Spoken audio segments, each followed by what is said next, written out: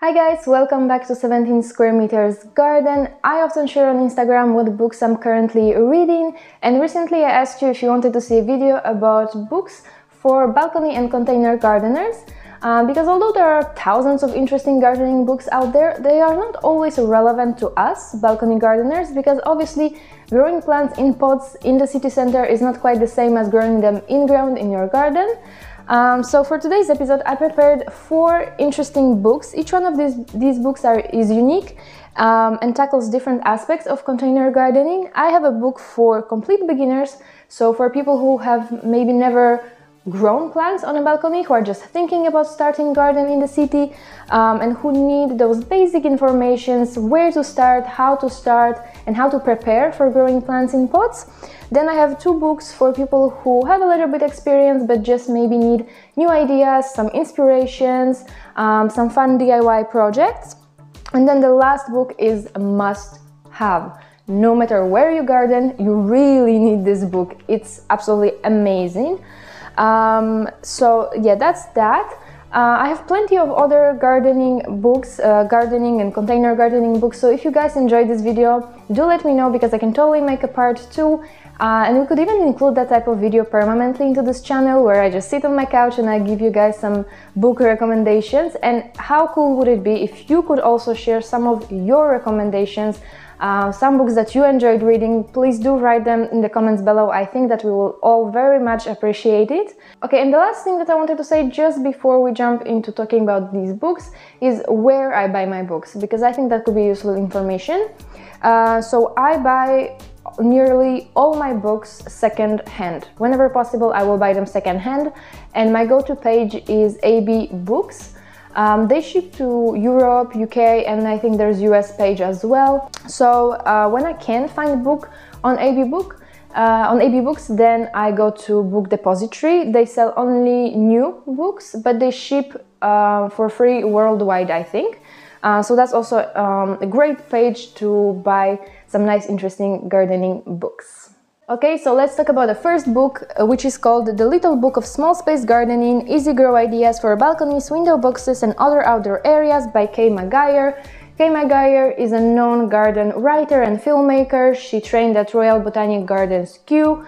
She worked with BBC Gardeners World. So she's obviously knowledgeable and experienced person.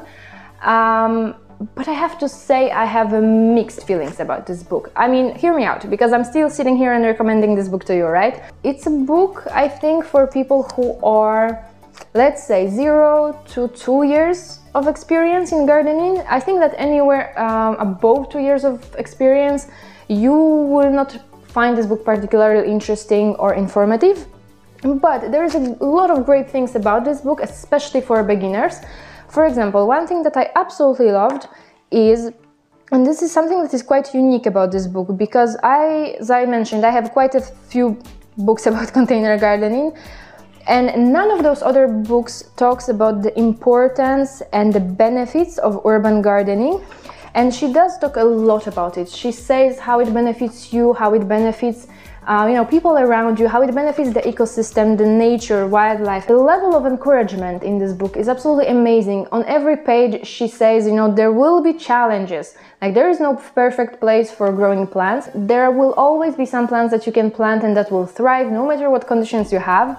And she talks about how to choose those plants, as she talks about certain things that you need to pay attention to when you garden on a balcony, or if you only have a windowsill, how to start that garden, what are certain things that you have to pay attention to, and how to set up your garden in those different places. So a lot of basic but still very useful information for someone who is a beginner, who has absolutely no idea where to start and how to best prepare for gardening on your balcony or whatever urban space that might be. So no overwhelming details, very simple, very clear. I really like when book includes illustrations, because I think that's such a fun, eye-pleasing accent, but I personally like illustrations when they are just dotted throughout the book. For example, she does share a few projects, but all the projects, literally all of the projects that she shows, are illustrated. And now, as I said, as much as I love these illustrations, I think they're absolutely beautiful. I would like to see that she actually does it, because you know what I mean, like it's really nice and fun to invent a project and to draw it on a paper, but between the paper drawing and real life, there's a huge difference, right? One other thing that really surprised me is that she didn't include a single picture either taken by her or taken in her garden. As readers, right, we would like to see how she gardens in her own space, what she grows and how her garden looks.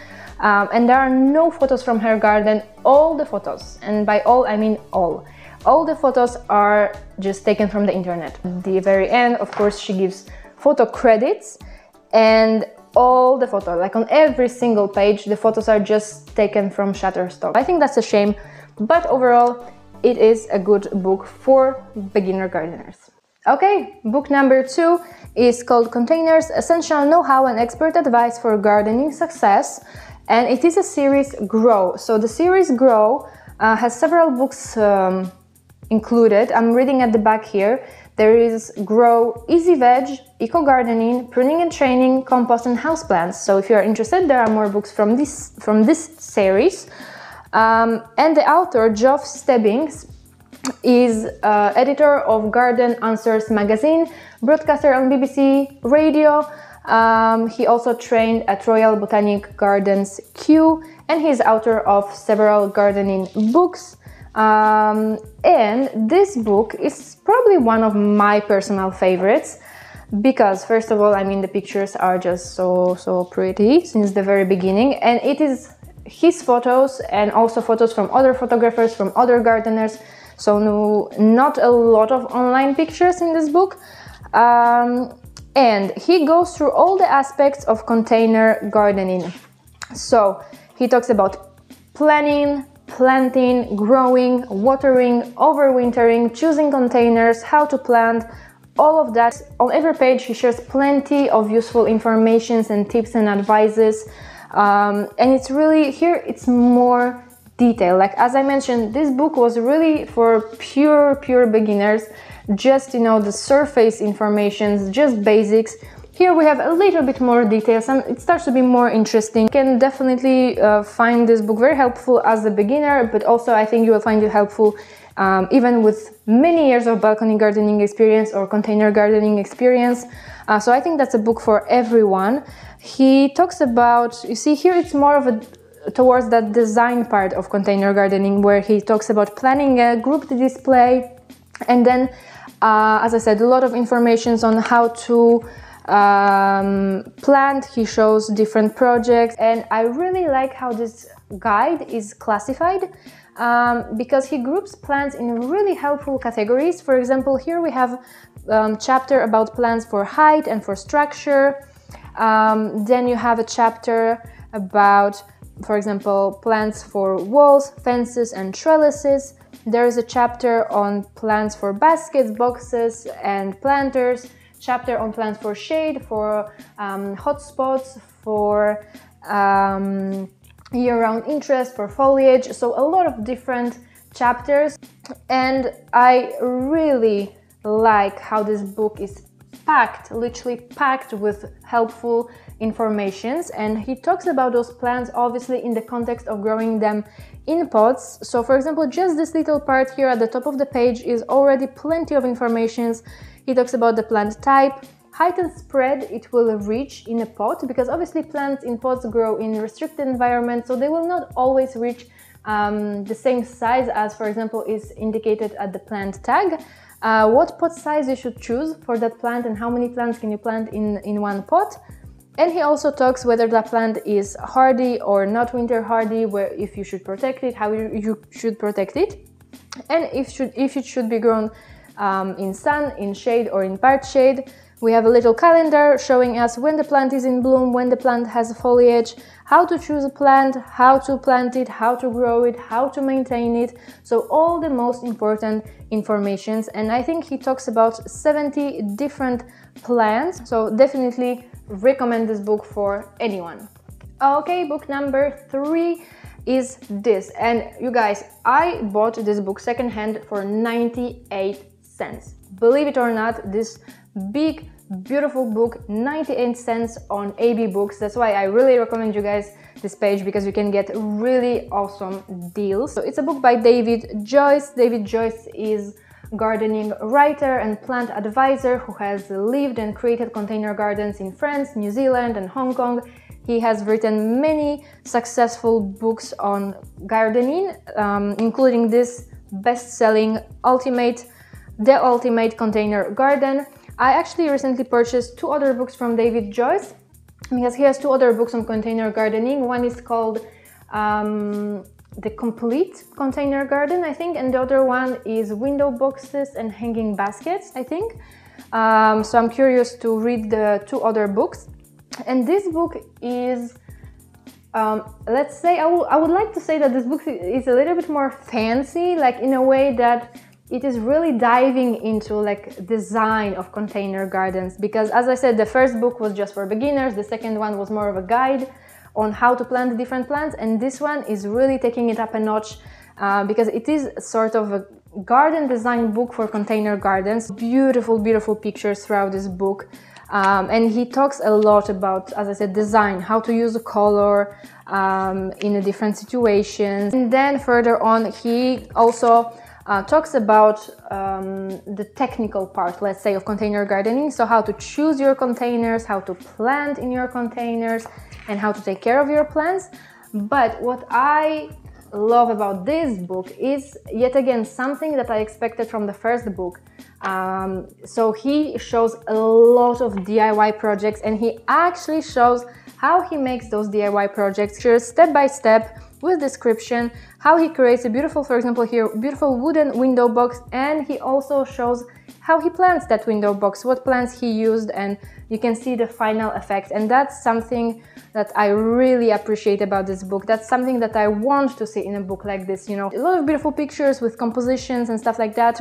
Something that is really unique about this book is, as I said, not only he shows how to plant certain things to achieve certain effects, but what is very, very helpful, so he does show throughout the book different compositions for different seasons of interest, for both summer, for spring, for autumn, and so on. And he actually shows how he plants those plants, how many plants he uses, and how he plants them in that pot, what size of container he used, what potting soil, what plants. So he lists all you need and how to plant to achieve this effect. And this is so helpful. So the rest of the book is literally it. It's just showing you different beautiful, stunning compositions and how they are planted, how to take care of them, you see, for different seasons of interest. And then he also groups those compositions on colors, like if you wanted to use yellows, if you wanted to use whites. He shows you all kinds of composition. And at the end of the book, we have plants classified also by colors, I believe, here. Yes, they are classified by color. So for example, he talks about yellow plants, he shows pictures of some of those yellow plants, and he lists those yellow plants and talks a little bit more about them. So yeah, this is basically classified by color. So if you are a fan of a certain color, definitely that's helpful, because you can find like, oh, what kind of orange plants I could plant in my containers. So here I have the list of plants, a little bit of information about those plants, and then throughout the book you can see compositions that were made using those plants. And so definitely a beautiful book, full of inspirations, full of ideas, already ready to copy, let's say, recipes for containers for different seasons. Okay, you guys, finally the last book and the best of them all. No, I'm joking. Seriously, this book, you guys, you all need this book. No matter how much experience you have, how large or how small is your garden, every gardener needs this book. I swear you will not regret it. If you told me that I can take only one book from my library, I would keep only this one. Seriously, that's how much I appreciate this book. This book may not have the most appealing title of all, Pests and Diseases. It's a book that was recommended to me by my tutor when I was studying for RHS Level 2 qualifications. And he said that even after decades of being a professional horticulturist, he still uses this book, he still looks back to this book to refresh his memory, his knowledge. But if you were to buy this book, do pay attention to the edition, because this book has been updated throughout the years and the newest edition is from 2018. 2018, the newest edition. That's the one, because you know, in the world of horticulture, things change, things evolve. Certain control methods we no longer use, we no longer practice certain things, so it's important to have the most updated version.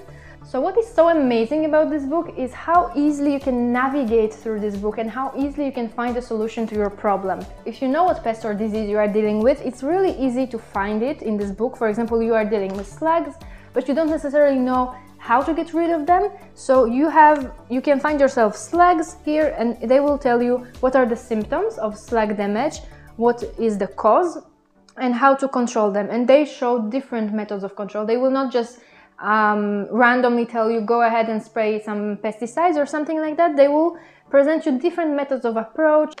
So that's really amazing. But let's say you are dealing with a certain problem and you don't know what problem you are dealing with. So let's say I have a strawberry plant and my strawberry plant has dark spots on the leaves, right? And I don't know what causes them.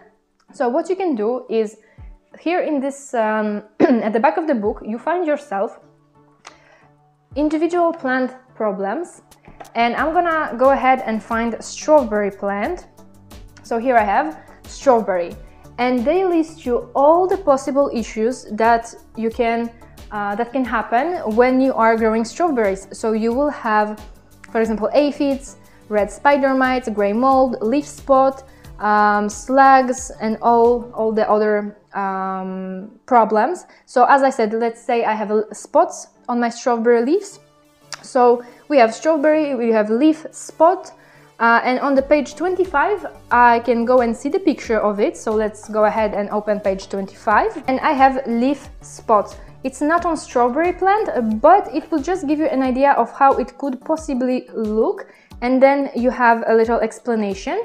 So then I go back to my individual plant problems, my strawberry, and I see leaf spot, page 152. So on page 152, you see you have a really nice information about symptoms. So how does it look, what causes it, and the control methods. So very easy to navigate, very easy to find what is going on with your plant.